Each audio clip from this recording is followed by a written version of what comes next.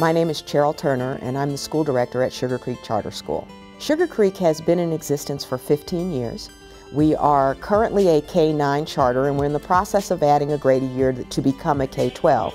We have just under 1,200 students. We have a very interesting student body in that 100% of our students are members of ethnic minorities. 93% of them qualify for free or reduced lunch.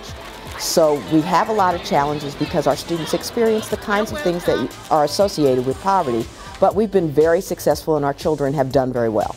Within Mecklenburg County, we are the second highest performing school that serves large numbers of minority students, but even with that, our numbers are pretty much equal to the district average for all students. Our motto here is whatever it takes. And so we modify what supports we provide based on the needs of our students, but they go everywhere from groups, from whole class to one-on-one. We have some students who need individual instruction, and we provide a certified teacher to provide that instruction.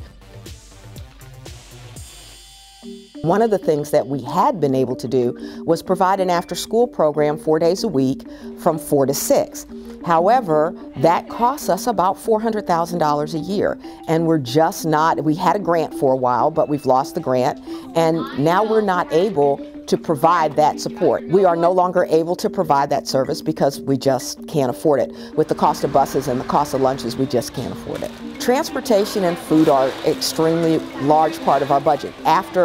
Once we get past salaries, it's the next most expensive part of our budget. We currently own 18 buses. We run 16 every day to cover the county. We provide breakfast and lunch for all of our students, literally all of our students, because since so many of our, 93% of our kids qualify for free and reduced lunch, we're allowed to serve all children at no cost. So we serve just under 1,200 kids breakfast and just under 1,200 kids lunch every day. And it's extremely expensive. And that money has to come out of the general fund. There's no other way to do that. And then you add to that the cost of capital expenses, which we don't get any support for and has to come out of our general budget. We have a converted Kmart. We've renovated the entire thing and we're running, taking care of all the expenses that are associated with that.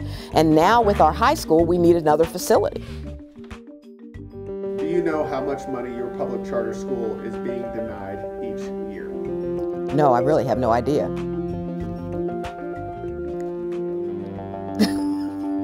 Do you know what I could do with $351,852? The kinds of things I could afford to do if I had $351,000, I could do after school. I could have interventionists in the middle school, which I can't afford right now because I don't have the money to do it. That's amazing, the amount of money what we could afford if we could do that. How can that be? How can it be that there's $351,000 that goes with my children that I don't have access to, which means my children don't have access to it?